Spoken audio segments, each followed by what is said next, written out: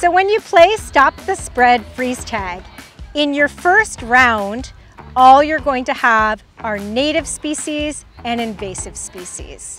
And you give a few minutes for the invasive species to tag the native species, and the native species freeze, but then they become invasive species.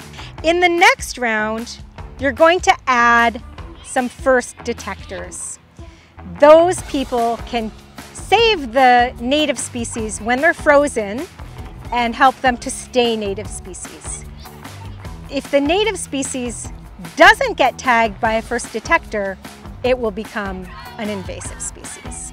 In the next round, you will double the number of invasive species that are there at the start. And then how does that affect how many native species become invasive species?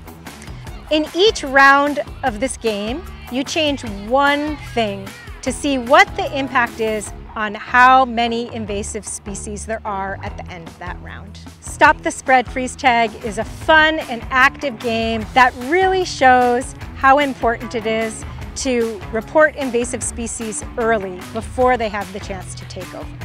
On our website, we have a copy page that walks you through what you need to do for each round to set it up.